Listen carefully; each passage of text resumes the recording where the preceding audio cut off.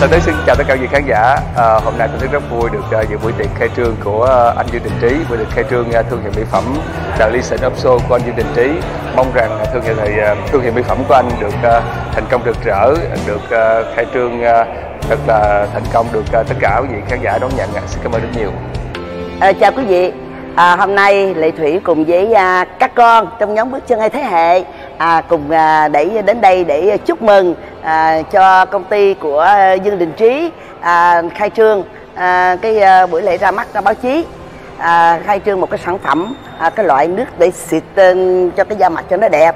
Thì rất là vui là Lệ Thủy thì cũng mặc dầu là không phải là có cổ phần gì trong công ty này hết nha, nhưng mà cái người đã xài qua cái sản phẩm này rồi, cho nên đến đây để mà chia sẻ cùng với tất cả nghĩa là bạn bè của Lệ Thủy. Lệ Thủy thấy là những người bạn bè của Lệ Thủy mà những người bạn mà làm có cái da khô đó là nên dùng những cái sản phẩm này, là tại vì riêng Lệ Thủy đã dùng qua rồi mới là dám nói chuyện, chứ còn không có dùng thì không dám nói đâu. Thì chẳng những đã dùng qua rồi là thấy nó có kết quả, cái da mình nó giữ được cái độ ẩm, nó không có khô. Và Lệ Thủy đã đến tận nơi ở bên xứ Hàn nữa, để đến công ty nữa, cho nên là quý vị xài cái này rất là yên tâm nhé. Đây là một sản phẩm ở Hàn Quốc, được anh Trí qua tận Hàn Quốc để nhập sản phẩm này về, và Trúc chắc chắn đây là một sản phẩm rất là phù hợp với lại tất cả làn da của người châu Á giống như chúng ta, và mong là tất cả mọi người sẽ hưởng ứng sản phẩm Legend of Soul một cách gọi là hưởng ứng thật là nồng nhiệt, và sẽ ủng hộ cái sản phẩm Legend of Soul của anh Dương Đình Trí nhiều nhé. Một cái sản phẩm về mỹ phẩm hả Nghĩa? Mỹ phẩm của Hàn Quốc, để mà chúng ta có thể dưỡng da, làm đẹp, làm cho khuôn mặt chúng ta tươi tắn hơn, và có thể nói là có một phần chống lão hóa nữa. Dạ, và đây là một sản phẩm không phải là làm trắng liền, thì nó là một loại mà mỹ phẩm mà giúp ta dưỡng da mà có thể căng mịn và làm cho da mình sẽ sáng từ từ lên. Và em nghĩ cũng chúc cho tất cả khán giả hãy đón nhận một sản phẩm này, và cũng như thử cho mình một cơ hội để mà tiếp xúc với mỹ phẩm này như thế nào nhé. Kính chúc cho thương hiệu mỹ phẩm Soul sẽ ngày càng phát triển và sẽ ngày càng được các khách hàng trên toàn thị trường của Việt Nam nói chung, cũng như là các khách hàng ở nước ngoài sẽ luôn luôn ủng hộ và tin tưởng dòng sản phẩm này, và sẽ dòng sản phẩm này ngày sẽ càng phát triển mạnh hơn nữa. Đây cũng là một cái bước ngoặt lớn của đại gia đình Bước Chân hai thế hệ. Những cái sản phẩm này là Ngọc Liên được dùng thử rồi, rất là tốt, cho nên là anh chị em cũng muốn giới thiệu cho quý vị xài thử. Quý vị mong rằng quý vị sẽ thích, thì mong rằng buổi ra mắt ngày hôm nay sẽ đem lại cho quý vị một cái gì đó mới hơn về Bước Chân hai thế hệ nhé. Mọi người cũng thấy ngày hôm nay là buổi ra mắt mỹ phẩm The Legend of Soul, một nhãn hiệu mang tên của mẹ Lệ Thủy. Thì Châu cũng xin chúc cho cái nhãn hiệu mỹ phẩm của mình sẽ ngày càng bay cao, bay xa, thành công hơn nữa, là cái mỹ phẩm đáng tin cậy dành cho chị em trong cả nước. Tại vì cái mỹ phẩm này là được hoàn toàn sản xuất tại Hàn Quốc luôn, và mọi người nhớ ủng hộ cái mỹ phẩm tissue The Legend of Soul của anh Đình Trí và mẹ Lệ Thủy nha. Đây là đầu tiên Dương Đình Trí đưa ra làm một cái mỹ phẩm hợp tác với lại một đối tác tại bên Hàn Quốc. Điều thứ nhất là cái tên của sản phẩm là The Legend of Soul. Soul tiếng Hàn Quốc có nghĩa là nước, và The Legend là tiếng Anh có nghĩa là huyền thoại. Thì bây giờ tạm dịch là huyền thoại của nước. Mẹ của Trí là nghệ sĩ Lệ Thủy, tên là Lệ Thủy cũng là nước, đúng không ạ? Và nhiều người hay ví là nghệ sĩ Lệ Thủy là một huyền thoại sống của nghệ thuật cải lương, cho nên là cô nói cái tên đầu tiên của một sản phẩm mình làm thì ý của cô ấy là muốn mình chọn một cái tên gì đó có liên quan đến sự nghiệp của mẹ, hay là có liên quan đến cái tên của mẹ. Thì qua nhiều lần ngồi tìm hết, coi như là đưa ra những cái phương án khác nhau, thì cuối cùng chúng tôi đã chọn là huyền thoại của nước, đó là The Legend of Soul.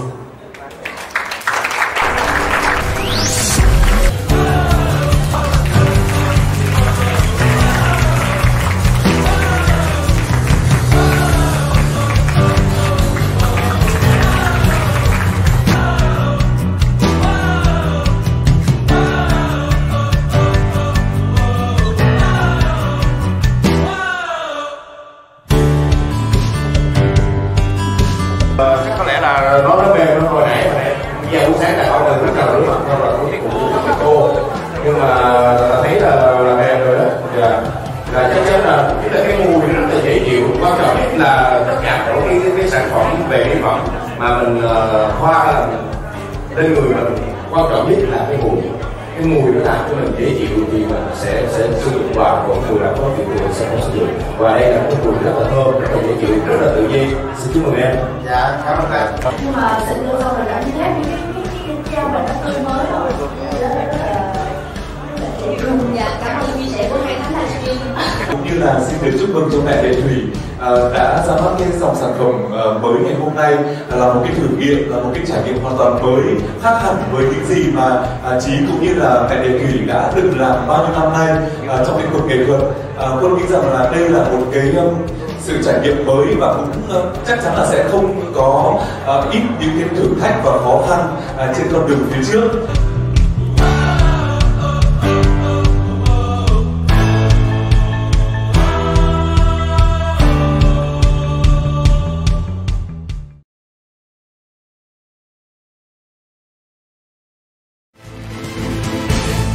Khi bóng đêm dần buông ánh đèn màu hoa quyện khắp nơi, cuộc đời người nghệ sĩ sẽ thăng hoa bước lên sàn diễn.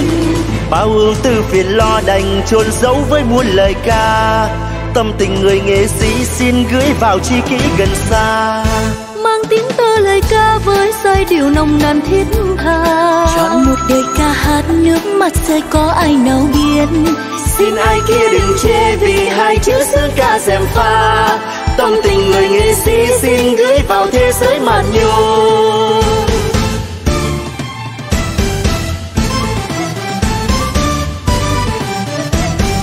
Bao nhiêu phen chua cay ai nào biết cho tôi người ơi. Chị âm ơi tôi xin hãy tin tôi trong cuộc đời. Đời người nghệ sĩ chẳng phải như ai thường nghĩ, cũng lắm thăng trầm đầy chông gai, cũng lắm thăng trầm đầy chông gai.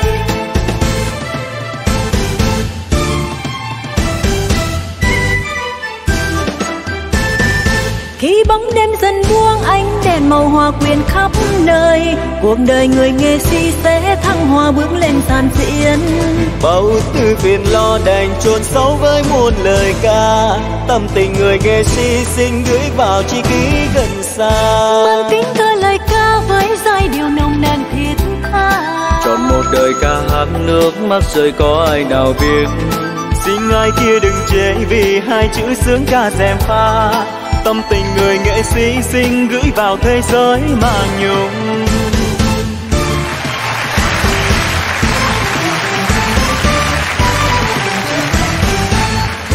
tiếng tơ cũng đang mang lời ca thiết tha dâng đời cho người vui. Biết bao thăng trầm nghiệp cầm ca, nhưng nào ai có hay cho lòng tôi khi mà nhung đã buồn.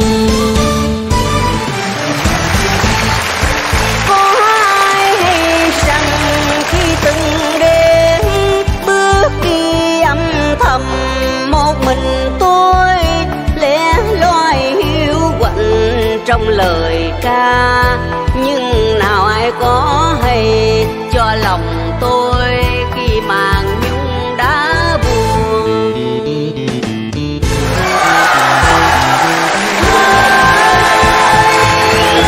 Hỡi chi âm người xin dùm thương, tiếng ca năm nào vẫn còn vang mãi trong tim người. Đêm từng đêm bao giai tuồng mến thương, ơn đời ban xin nguyện khắc. Cũng được em. Không có giảm ký nào luôn á.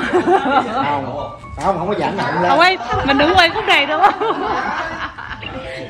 Nè Châu rồi coi nè, thấy nhét chưa? Cái nào sao? Trời quá. Làm xếp nè nha, làm xếp nè nha. Nè. Phan Ngọc Luân mới ra MV tự đại các bạn hãy chia sẻ cho Phan Ngọc Luân nha. Đôi Phan Ngọc Luân với lại người Bảo Anh kìa. Sáng giờ anh đi đừng có chiếu gần quá thấy mụn thấy chân lông trơn trội. Xin chào các bạn. Đây là Ngọc Bảo Anh, cô gái Di Găng. Hai bạn hãy nêu cảm nghĩ và cái niềm vui của mình khi mà đến cái buổi vô tổ ngày hôm nay. Lady first.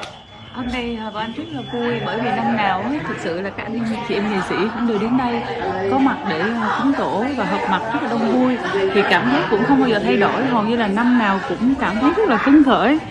Mặc dù là có nhiều những điều gì thì cái điều khác là sau lưng hết, và tất cả anh chị em mình cùng chia sẻ và nâng ly ngày hôm nay nên bọn anh cảm thấy rất là hạnh phúc. Bây giờ nhường lời chia sẻ cho Luân nói nha. Riêng Luân thì tới ngày hôm nay Luân vui lắm, tại vì mỗi khi mà qua giỗ tổ mà qua nhà mẹ Lệ Thủy là ăn ngon lắm, ăn ngon tới mức độ mà quý vị thấy Luân hôm nay là như là ông địa phải không? Xém ông địa. Nó mọc lên nhiều rồi, bắt tướng rồi đó. Nên là cảm ơn mẹ Lệ Thủy đó, cảm ơn tổ nghiệp. Quên trước là cảm ơn tổ nghiệp, cảm ơn mẹ Lệ Thủy đã tạo một cái bữa tiệc rất là vui cho anh em chúng con sum họp ăn uống mập thầy.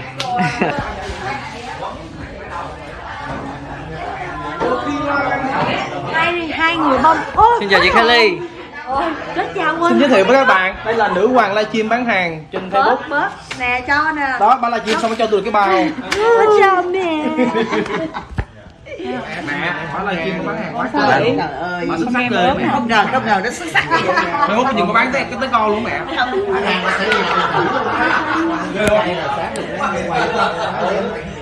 Mình được vô cúng chưa? Rồi, vô chị. Cúng hết chưa? Có mình mà chưa luôn. Có mình mà lên luôn. Hello.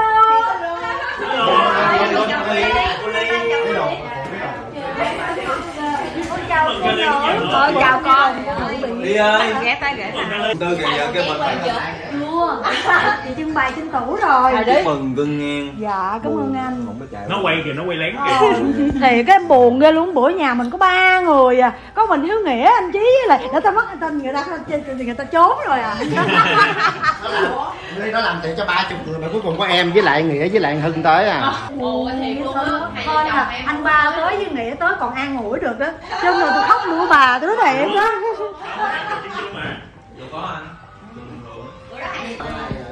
Mấy năm kia con ở nước ngoài không đâu. Năm ngoái tháng này ở Mỹ không.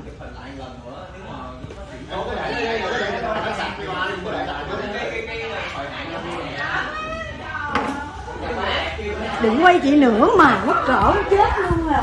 Người đẹp nè.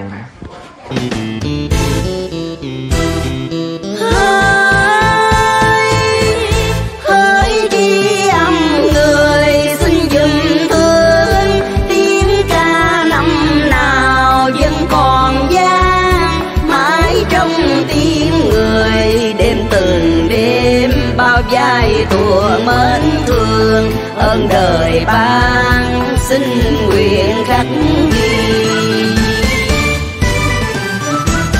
Hôm nay thì bánh bèo ở nhà làm, rồi gỏi ngó sen tôm thịt, rồi cái này là gà roti của cô Út mẹ Di, rồi cái này là chả giò, còn chè đó là Lệ Thủy nấu, đây là chè chú Chân, còn đây là chè bắp, còn đây là bánh bò nước dừa này, còn chè nước dừa này, rồi đây là một cái nồi cháo. Cháo kìa. Đây là giọng lắm mọi người ơi. Đây là nồi cháo hột vịt bắc ảo. Trời ơi. Mang tiếng tơ lời ca với giai điệu nồng nàn thiết tha, cho một đời ca hát nước mắt rơi có ai nào biết. Xin ai kia đừng chê vì hai chữ dân ca rèm pha, tâm tình người nghệ sĩ xin gửi vào thế giới màn nhung. Tâm tình người nghệ sĩ xin gửi vào thế giới màn nhung. Bánh bò. Bò nước dừa đó. Bò nước dừa. Đây này nè. Dừa nào nè.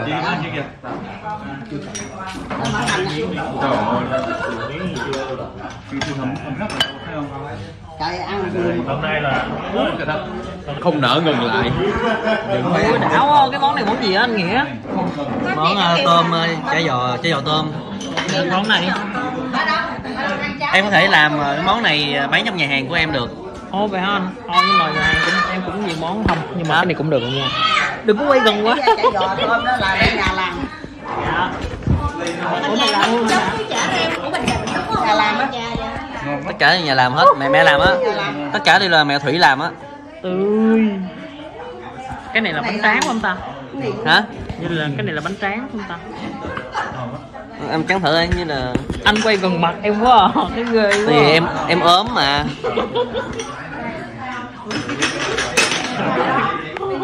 Đây giờ này là con sẽ chọn con gửi cho mấy đứa đang có hụt. Đây là Quân ăn như đây là. Đúng rồi đó. Trời dã man. Anh Quân ăn rất ít, chỉ có một miếng thôi. Đúng rồi. Mà một miếng rất là nhiều. Nhâm ngon tuyệt vời. Ngon không? Phan Ngọc Lương nãy giờ ăn nào cho em? Em còn ăn tới cuối đời. Cuối tới buổi tiệc. Dạ. Cuối đời hả? Có Lương là không sợ ra đồ ăn đế rồi đó. Cuối đời con Lan đi tu luôn những ăn. Quý vị thấy không? Một cái dĩa vịt quay 2 dĩa mà giờ Lương nó ăn còn có 3 miếng nè. Lương ăn không đó. Đúng rồi, có mình em ăn rồi. Mấy anh chị không ăn gì hết trơn, em mình em ăn. Bây giờ nhà thiết kế nổi tiếng Minh Châu đây. Thôi đừng với em đỡ hết. Quân ngồi đó là cho ăn anh Quân ha. Đang quen quá ha. Ngồi ăn tiện lắm. Tiện khỏi phải chạy tới chạy lui nè. Bây giờ là có người thay thế Phan Ngọc Luân rồi. Đo đũa kim cương nè. Anh Quân. Đây là nồi cháo bát thảo của mẹ. Đó. Mình cho gốc tiền. Cảm ơn. Xin nữ chủ quán cho em, con xin một miếng cháo.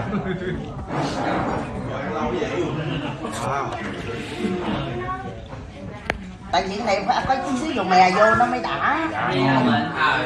Đồ anh Quân ngồi ngay bàn chủ tọa luôn. Khỏi phải chạy tới chạy lui. Đúng rồi. Khỏi đi đâu hết trơn. Rồi mẹ ơi. Chén thứ 2 rồi. Bát thảo đúng không? Chè bắp. Thứ nhất là cái chè bắp của mẹ làm á, là con thấy nó không có ngọt như của người ta làm. Nó hơi ngọt thôi. Thành ra là ăn không có sợ mập. Thứ hai là cái này mới mập nè. Cái nước dừa. Đồ nó ngon quá mẹ. Nhưng mà không đổ vô thì nó không nói nước dừa này đâu ngon. Nhưng mà ngon quá nên quá lệ luôn. Trời, từ đây sáng mai con ăn cũng lên nửa kilo chứ có gì đâu. Hôm nay á là tại vì mẹ thấy là 11, 12 là tất cả tụi con cũng có cái cơ sở của mình đi làm với người ta đó, ta mời hết. Cho nên mẹ mới nói thôi để lấy bài trí để 13 đi. 13 cái là mấy đứa nhỏ nó đi hết rồi đó, nó về với nhà mình. Đó, rồi cái mẹ mới làm. Rồi mẹ đổ bánh bèo ha. Rồi chả giò này cũng làm nhà nè. Đó, đây rồi làm theo kiểu người Trung nha. Đó. Miền Trung là cái cuốn chả giò nó nhỏ hơn là miền Nam hả mẹ? Riêng mà bây giờ ta kêu bằng ram đó. Đúng rồi. Gọi là chả ram. Nhưng mà ở ngoài ram á thì một miếng thịt ba rọi, rồi cái tôm nhỏ đét nhỏ đó, rồi hành được kia trong đó. Nhưng mà mẹ nói thôi bây giờ không ăn thịt, bây giờ làm thêm một con tôm vô, tôm được củ hành được trong này thôi. Nó mà ăn nguyên con tôm đó. Rồi nấu chơi chú chân, rồi mẹ nấu chè bắp, bò. Đó, rồi xôi gà đấy là làm của mẹ của anh Duy đó. Rồi mới làm đó, với món xe tôm thịt. Tức là hầu hết là toàn các món là mẹ làm. Mẹ, nhưng mà hồi nãy giờ con ăn vòng mà cái món nào, những cái món mà con ăn double lên á là cháo nè, là đỉnh luôn, với lại bánh bèo. Trời, nước mắm, thứ nhất nước mắm là tuyệt hảo, rồi dĩ nhiên là bánh bèo là con đã từng ăn rồi không? Không, nhưng mà thực sự con nói nghe tại vì thực ra con không biết ăn bánh bèo. Con ăn nhiều xuyên là không biết bánh bèo. Người ơi, anh ăn nhưng là không có bánh bèo. Anh ăn bánh cuốn, bánh thọt thôi. Bánh đập bột lọc gì đó. Không phải bánh bèo. Thực sự là bánh bèo này cực kỳ xuất sắc. Cái này không phải là nghịch mẹ đâu. Từ cái bánh bèo này, từ cái tôm cháy này đúng không? Rồi mỡ hành này, và nhất là nước mắm, tức là nó quyện vào nhau. Và cả cái này gọi là cái gì nhỉ? Bánh mì mình làm thay vì ăn mỡ đó, mỡ nhưng mà mình không có mỡ, mình làm bộ bánh mì. Bánh mì cháy. Tại vì nãy đang có khách cho nên hơi khác chút. Nhưng mà vẫn rất là ngon. Nhưng mà nãy giờ em ăn cháo chưa? Em chưa ăn cháo. Con phải ăn cháo. Mẹ giới thiệu sơ là cháo là thành phần như thế nào mà tại sao nó ngon đến như vậy? Tại vì mẹ thường nó đi ăn điểm sắm á thì thích ăn cháo vịt bắp thảo. Dạ đúng rồi. Nhưng mà mẹ hỏi cái người bạn á, chứ bây giờ tôi muốn nấu cái đó thì phải làm sao? Thì có người thì chỉ về ví dụ mình nấu cái xương sườn non rồi đó, xương sườn non á, nấu thì nó rồi nấu cho nó mềm, nấu với gạo á, cháo luôn rồi để cái dừng rồi sạch rồi quên nữa gạo á, nấu với dầu ăn nữa, có dầu ăn trong đó nữa. Nhưng mà một người á, có một người chỉ nữa thì thay vì cái sườn non đó thì mua cái xương sống của con heo quay á hoặc cái đuôi dưới đó mình chắc không có bỏ vô với gạo với dầu ăn nấu ra trong là dừ á, cái thịt cái trong cái xương á nó nhuyễn ra luôn, rồi cái ướp cái heo quay đó, cái gia vị của heo quay đó, rất là ngon luôn mẹ. Dạ, với lại cái đặc biệt là cái cháo nó rất là đậm đà. Rồi cái mình ăn cái mình xịt chút xíu dầu mè, bỏ miếng tiêu, bỏ miếng ngò vô. Dạ. Anh giới thiệu lát hồi anh làm một cái bây giờ dạ chắc con mẹ thử một đây để mẹ làm cho. Dạ vâng, mẹ làm cho con nhé.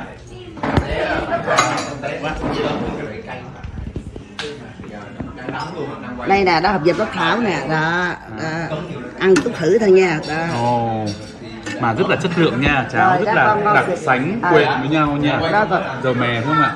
Tí ngò, tiêu. Đó rồi con cái này á, nếu mà mẹ vô nhà hàng á thì mẹ ăn dầu cháo quẩy, bỏ vô dầu cháo quẩy. Dạ. Wow. Cho con xin chén nữa mẹ. Rồi, thứ mấy rồi anh? Đắt quá.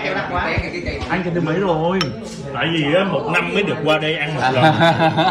Hai lần chứ, hai lần đó mẹ. 2 lần chứ phải. Vậy là mẹ hứa là lần sau mẹ nấu nữa. Nhưng mà nếu mà con nhớ không lầm thì anh Trương Minh Quốc Thái đã ăn đến chén thứ 3 rồi. Nhưng mà vẫn muốn ăn nữa. Muốn ăn nữa. Chứng tỏ là cái nồi cháo này rồi. Ôi quá ngon, tuyệt hảo luôn.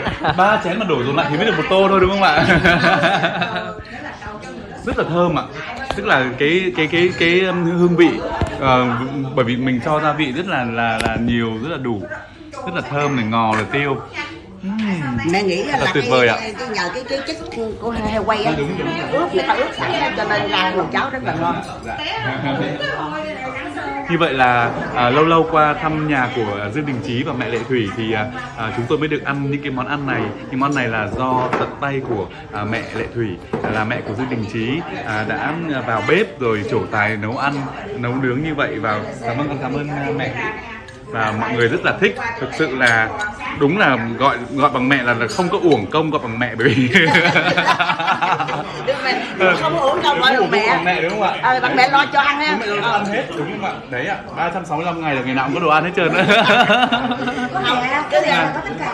Đó. Một năm nó cho tụi con ăn 2 lần, một lần là giỗ tổ, một lần là Tết. Cái trắng là một năm mình có được 2 lần. Nè. Nhưng mà con không biết là bình thường nếu mà hàng ngày á thì mẹ có hay trổ tài nấu ăn rồi là nấu những cái món phức tạp cầu kỳ không? Sơ thôi, ví dụ như là những cái món gì là mẹ hay nấu ạ?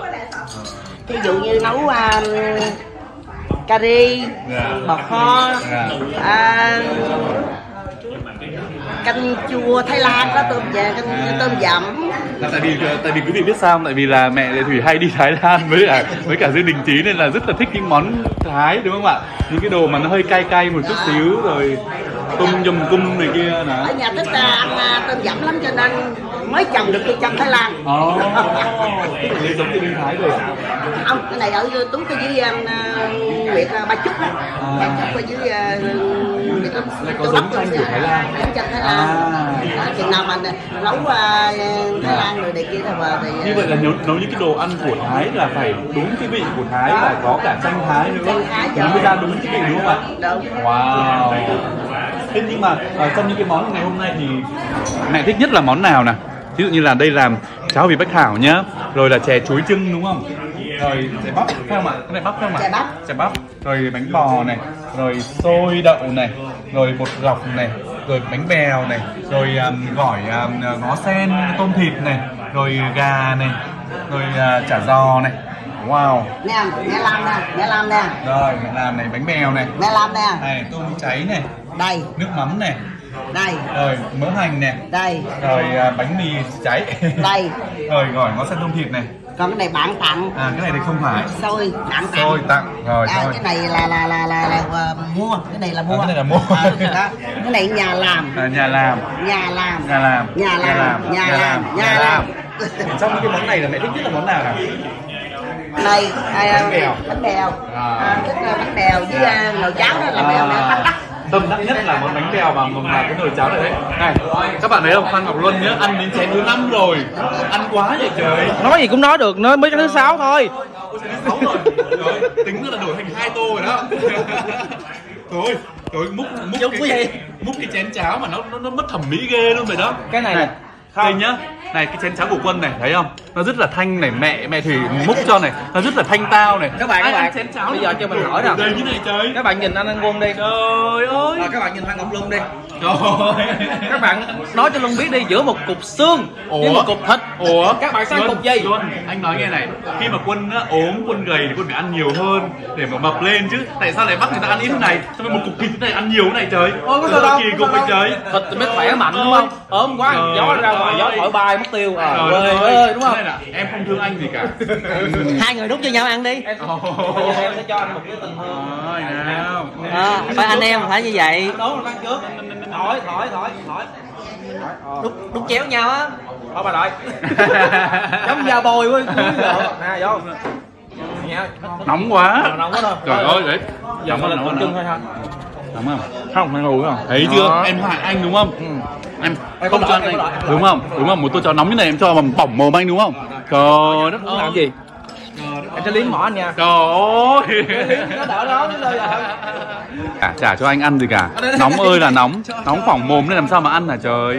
Trời ơi khổ lắm thôi. Mình đành ăn cái chén cháo nhỏ này thôi. Nhưng mà cái chén cháo này rất là ngon nha. Bởi vì đây là cái chén cháo mẹ Thủy múc. Đó. Một chén cháo mẹ Thủy múc cho nên nó đủ hết các thứ. Đủ cả gia vị, đủ cả ngò, đủ cả tiêu, đủ một thứ ở trong này. Đó, mình ăn này, ăn này. Xuất sắc. Quân mong rằng là một năm là không chỉ có 2 dịp là giỗ tổ, sân khấu và Tết được qua nhà của mẹ Thủy với Dương Đình Trí ăn. Và Quân mong rằng là một năm 365 ngày thì ít nhất cũng được một nửa số đó đi qua đây được mẹ Thủy nấu ăn cho, đúng không? Vì không gì tuyệt vời hơn bằng là được ăn ngon, mà lại ăn ngon trong một cái không gian rất là đẹp, rất là ấm cúng, và trong đó có tất cả gia đình này với các anh chị em bạn bè rất thân thiết của Buớc Chân 2 thế hệ. Đây đó. Xin trân trọng giới thiệu với mọi người. Đây, nữ cường nhân livestream Kali, nữ diễn viên ca sĩ Kali. Một gần 3 tỷ bạn. Bây giờ đây tính đơn giản là mỗi lần livestream là 1.500 mắt người xem. Trong đó 1.000 người chốt đơn thôi thì các bạn tính đi. Một cái đơn rẻ nhất cũng là 50.000, mình tính trung bình là 100.000 đi. 1.000 người là bao nhiêu tiền rồi? Anh nói cho dữ vô em cũng cầu mong vậy. Thế thôi mấy một ngày em biết không? Em kiếm được có nhà mới xây luôn. Được có 20 đơn là em cầu. Không đi quay phim đó ngồi livestream từ sáng đến tối luôn ấy. 20 đơn. Đó là mong chờ. Và bây giờ Luân xin tuyên bố là Kali sẽ nghỉ đóng phim và chuyển qua chuyên tâm livestream bán hàng. Ác quá, cái chỗ đó anh Trí sẽ cắt chứ không thôi là mấy ông đạo diễn mà lỡ có vô đó tội nghiệp. Không, anh không biết. Nói chung á là bây giờ á là không biết làm sao. Anh Trí anh nuôi dưỡng nguyên một dàn nghệ sĩ Buớc Chân 2 thế hệ làm sao mà bây giờ ai cũng mở nhà hàng. Không mở nhà hàng thì cũng mở quán cơm. Đây, nhà hàng cà phê hát với nhau luôn. Đó, cà phê hát với nhau. Rồi trong nhà xóm mắm tỏi. Xóm mắm tỏi. Anh Hai Nghĩa. Nghĩa tình nữa ha. Cà phê dạ, mọi người ơi, dạ, quán em tên là Indochine, nằm ở số 97/3 đường Lê Quang Định, phường 14, quận Bình Thạnh nha mọi người. Kế bên Trần Bạch Chiểu nha mọi người. Nhà tại chợ mới của Buớc Chân 2 thế hệ. Rồi thêm nữa. Bạn Henry Phạm. Ngoài những cái quán đó ra thì Buớc Chân 2 thế hệ có một cái máy ăn tôi nói ăn tàn sát. Đây. Có múa hay không là nhờ nó đó. Đây là cái máy ăn tàn sát của Buớc Chân 2 thế hệ. Em đâu biết gì đâu. Người không bao giờ tài trợ mà toàn là ăn. Em đâu biết gì đâu. Em đâu biết gì đâu. Ông tài trợ bao tử. Em đâu biết gì đâu. Nói thiệt nha, trong nhóm mình á mà có làm tiệc tùng là cái né. Không, đừng có nói né. Trong nhóm mình mà có làm tiệc tùng á mà biết có Luân á thì chịu khó mua mấy món rẻ rẻ mà ăn dễ. Dạ tao ngon nó quá độc ác với em luôn đâu.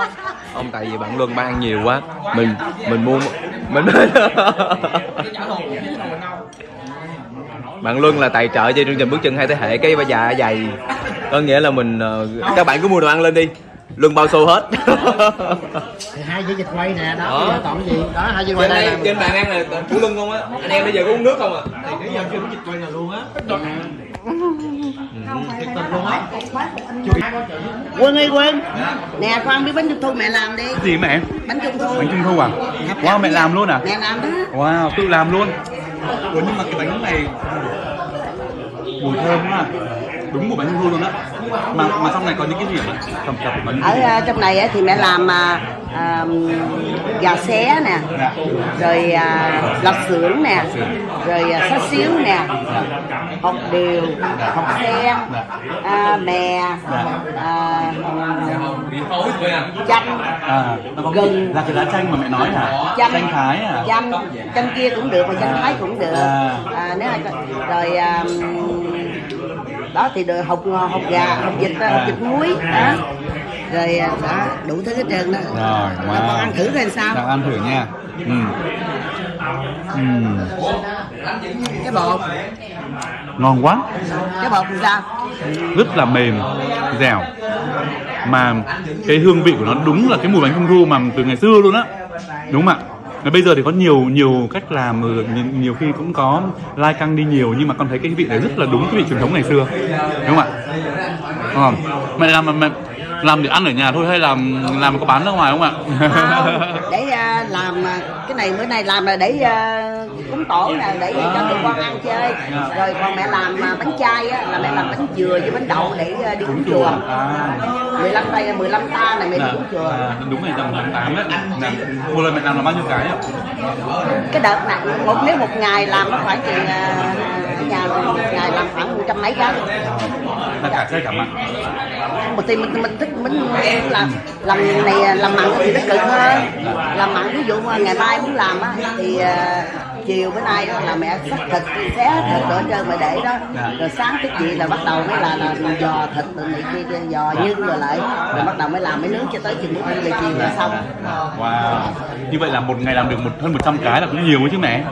Nhiều đúng không ạ? Cũng vui thì 3 người làm, ví dụ như mẹ với 2 đứa cháu nhồi bột nữa là nhồi bột tiếp cho mình, rồi coi chừng canh chừng mẹ đi tới chui biểu nó canh chừng nướng vậy đó. Ủa, mẹ làm vậy rồi Trí có phụ mẹ làm gì không? Trời ơi, Trí làm biết lắm, không làm đâu. Tưởng là phải vào phụ mẹ để làm cái gì đó chứ, vì nhiều công đoạn lắm mà đúng không ạ? Rất là nhiều thứ ở trong này mà. Nhiều thứ lắm nhưng mà tại vì mẹ thích mẹ tự làm. Ví dụ mẹ cũng sắc thì mẹ cũng tự mẹ sắc là xưởng sắc học lụ rồi xá xíu mẹ cũng sắc luôn. Nhưng mà mẹ mua về là mẹ sắc rồi, mẹ mua xá xíu về rồi mẹ sắc rồi mẹ kìa lại một chút xíu cho nó sắc lại. Cái nhiều khi ta ở ngoài ta làm xá xíu nó hơi thịt nó còn mềm mẹ sang lại, còn gà xé rồi cũng thêm xào lại cho nó sang lại. Cho nên mình để cho bánh lâu hơn chút. Nhưng mà nếu mà ngồi lâu như vậy, mẹ đứng lâu như vậy mẹ có mệt không? Đau lưng đúng không? Nhưng mà không dám nói. Nói sợ ông la. Đợi chứ sợ la. Ông nói sao bà làm chi vậy? Bà làm chi rồi bà tham quá vậy? Nhưng mà vui. Nghệ sĩ Lệ Thủy là không chỉ có một cái giọng ca mà đúng thực sự là một cái giọng ca mà tất cả mọi người đều rất là hâm mộ, đều rất là yêu mến trong bao nhiêu năm qua, mà mẹ còn có một cái tài mà thực sự là ai là con của mẹ cũng đều hạnh phúc hết, đó chính là nấu ăn rất là giỏi. Không chỉ nấu những cái món mà các bạn thấy là ngày hôm nay mà chúng ta ăn, mà còn có cả những cái món rất đặc biệt như là bánh trung thu, là mẹ cũng chịu khó vào bếp, chịu khó làm tất cả mọi thứ để mà làm những cái bánh trung thu mà Quân thấy rằng là thực sự là đúng là ngon như nhà làm, vừa đảm bảo vệ sinh, đảm bảo chất lượng, mà tất cả những khuôn bánh rồi hình mẫu của bánh cũng rất là đẹp, không khác gì những bánh mà ở ngoài kia bán cả. Rất là cảm ơn mẹ Lệ Thủy đã cho chúng con được những cái món ăn rất là tuyệt vời nhân mùa trung thu này, đặc biệt là bánh trung thu này, các bạn thấy không? Đó, rất tuyệt vời đúng không ạ? Đây mẹ lấy tiếng à. Đó, là quý vị thấy không? Người ta ăn gọi là dessert chỉ có 2-3 bánh bò thôi. Mà Phan Ngọc Lương ăn nè quý vị. Bà gì không hết. 10 năm mạng. 5 mạng. Ở đây nè, 3 người ăn gì không hết. Một 3 người ăn không hết, còn dư tới 4 cái. Đây một mình. Đó bằng chứng rõ ràng nè, đó phải không được cái gì đó. Gom vô luôn. Chết rồi, mốt không ai dám đua mình luôn á trời, chết luôn, chết luôn. Thôi thôi. Ăn hết mà. Mọi người ơi, những cái đơn chìm rồi. Tin lời ai hết. Lớn còn này lớn. Em tuyên bố mai mốt mà có tiệc tùng là em sẽ không bao giờ mời anh Phan Ngọc Đức. Còn nói với Đông đó, như Đông nói đó mà lấy lời đúng không? Rẻ thôi, mua những món rẻ. Ăn lấy lời, ăn lấy lời. Ăn lấy lời, không phải lấy vốn lấy lời luôn. Nói nghe nè, còn đồ ăn. Thì có. Yên tâm phải không? Nói chuyện mà ngọt mà. Trời ơi, tao linh hoạt. Nhân anh luôn mà đi ăn á, đi ăn mà hai đứa mà đi ăn mà lãng mạn nên đi ăn buffet. Là lời đó lời. Mấy nhà hàng buffet cẩn thận nha, luôn là vô lên lời đó lời. Mọi người nhớ nha, mặc có lưng nha. Xe tên caramel đồ mà lương ăn là bảo đảm là không lỗ rồi. Buffet lỗ từ lỗ đến lỗ. Dạ. Cái bánh bèo bỏ chung nước mắm, bỏ chung nước cốt dừa vô ăn chung. Trời ơi, xong anh đi luôn. Đi luôn, hết ăn được luôn, đi luôn. Nghe nói vậy đó. Mắt Cường hả? Nghe nói vậy. Hello mọi người, hôm nay là ngày 29 tháng 9 là giỗ tổ tại nhà của anh Trí. Anh em của Chân hai thế hệ tụ họp lại dân hương tổ, mong cho tổ nghiệp phù hộ cho anh em nghệ sĩ của Chân hai thế hệ được nhiều show, năm mới được nhiều may mắn, được nhiều thành công, được khán giả yêu mến thật nhiều. Chúc hai thế hệ mãi trường tồn và phát triển cùng với khán giả để cho khán giả yêu thương hơn, thương mến anh nghệ sĩ hơn. Chào mọi người. Xin cảm ơn Thanh Thức. Sao anh vô nghiêm túc quá vậy? Trời đất ơi, nãy giờ không ai nghiêm túc hết, con mình anh vô nghiêm túc à? Livestream đi kìa. Alo mọi người ơi. Hôm nay Kelly bán cái gì? Hôm nay chị Kelly có sản phẩm gì chị Ly? Hôm nay á thì Ali á là có những món. Ủa này đây là túi xách của Bảo Nhân. Đây là túi xách của Bảo Nhân nha. Còn đây là bánh trung thu của mẹ Lệ Thủy. Đây, một cái bánh trung thu mình đấu giá là bao nhiêu đây? Và giá khởi điểm. Giá khởi điểm cho ông chủ tập đoàn TST 500 ngàn. Lần thứ nhất. Áo dài mình cho.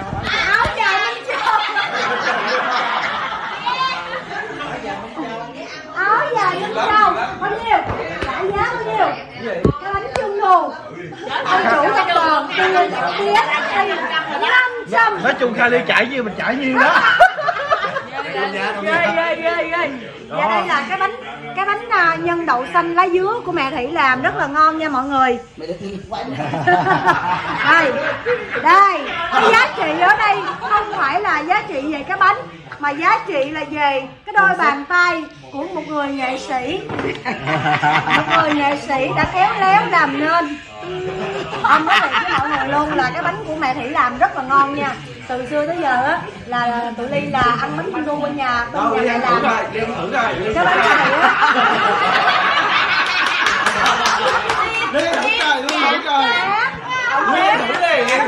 Mới nãy mà vô em chưa ăn hết mấy cái đồ ăn kia là cái bánh này em đã ăn hết rồi mà bây giờ em hết rồi. Bây giờ mình ăn hết cái bánh này chứng tỏ lòng thành nè. Bây giờ mình chứng tỏ lòng thành nè. Em hẹn lại nha.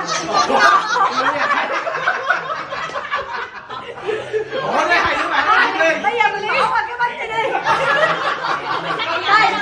Đây là cái túi xách của Trương Bảo Nhân. Và đây là cái túi xách của Bảo Nhân. Trong đây có cái gì? Nguyên một cái chìa khóa xe hơi mọi người ơi.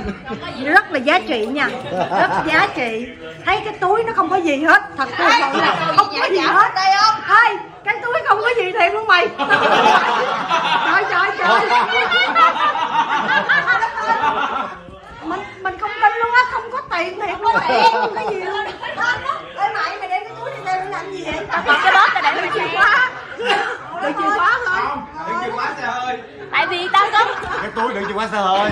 đừng phải xe hơi tại vì xe hơi thôi. Tại vì có một cái bóp này bỏ tiền, cái bóp nó bự hơn, sao bỏ dùng cái bóp này vừa? Cái bóp tiền của tao không đó, tôi không ngờ nghệ sĩ Trương Bảo Nhân đi ra ngoài đường chỉ đem cái chìa khóa xe hơi thôi. thôi, lỡ có sự cố gì đem xe đi cầm. Nhân, lỡ có sự cố gì đem xe đi cầm hết trơn.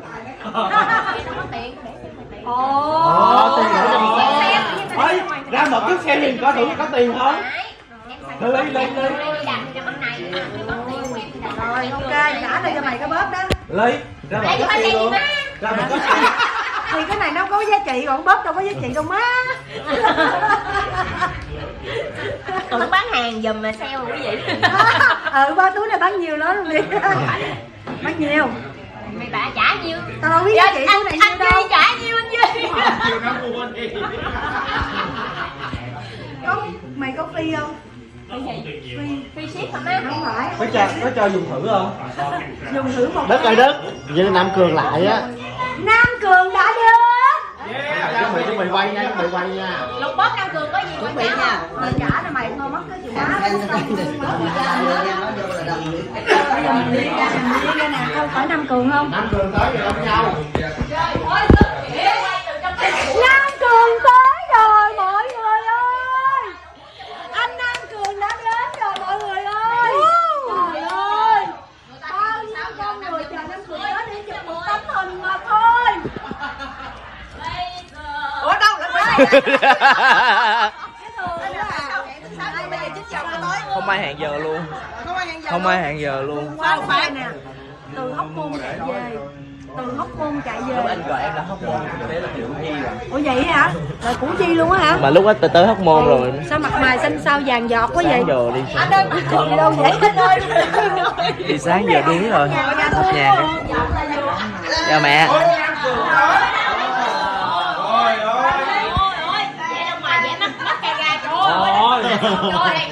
Tao không biết vốn nào hết trơn mày. Vốn nào hết trơn. Cuốn hên lắm đó, anh tới giờ này còn kịp. Hồi nãy á là ông Hưng ấy là ông Lưng cho con ông ăn hết bánh nó hết chè rồi Nói gì nữa mà. Dạ đúng rồi, 3 cây.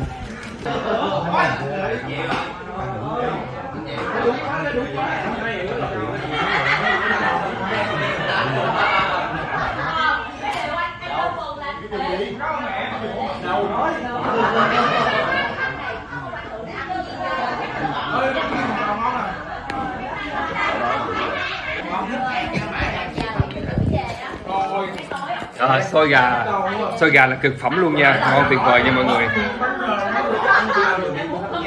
Wow. Miếng nữa, ok. Rồi tuyệt vời nha mọi người. Đặc sản luôn nha. Anh ơi, cái này không xứng đáng với cái biệt danh của anh. Anh chỉ khởi động thôi mà. Anh chưa làm món chính, anh chỉ khởi động thôi. Khởi động thôi. Xin mời Phan Ngọc Luân tiếp chiêu. Bánh bắp tràm. Chè chuối mẹ làm. Thật sự là Luân không muốn ăn, nhưng mà tại vì mẹ làm, Luân rất là không muốn mẹ bị uổng cái công làm cho nên phải ăn, chứ thật sự không muốn ăn. No lắm rồi, no. Rồi, xin mời Phan Ngọc Luân. Ngon lắm, mình no. 2 gói. Có mắm ruốc không? Tôi có. Tôi có được chứ. Cái gì vậy? Có cho cô quẹt cái No quá, no. Nữa ha Nghệ. No chưa anh? Nó làm gì mà hết chén mùi ta phải Luân kỳ rồi của Luân. Trời ơi, ăn gì mà coi như là anh là một MC, anh phải dùng những lời lẽ đó. 9 chén cháo. Anh phải dùng những lời lẽ đó để anh gọi là anh binh vực 9 em. chén cháo, 10 10 chén chuối chưng. Trời đất ơi. Cái gì vậy? Luân cho khán giả biết là năm nay sau một Covid thì Luân cao mét bao nhiêu, nặng bao nhiêu ký? Vẫn chiều cao cũ nhưng mà nặng là lên được 10 kg rồi đó. Trời ơi. Ăn quá lên được 10 kg luôn đấy hả trời. 10 kg luôn đó. Luân cái hạch giảm cân ra tới không? Ăn thêm mới đọc gì đọc. Rồi. Vậy ha. Như vậy là sau năm 2020, sau mùa Covid thì ca sĩ Phạm Ngọc Luân đã mất hình tượng của mình và trở thành một bé bự hot bự rồi, hết muối rồi, còn một muối. Một muối. Nhưng mà cái muối đó nó hơi bị độc. Hơi bự. Cái muối đó mới quan trọng. Cái muối đó mới quan trọng. Dễ sợ không? Nói những câu chuyện mà mình khó hiểu, quá Quân rất là hoang mang.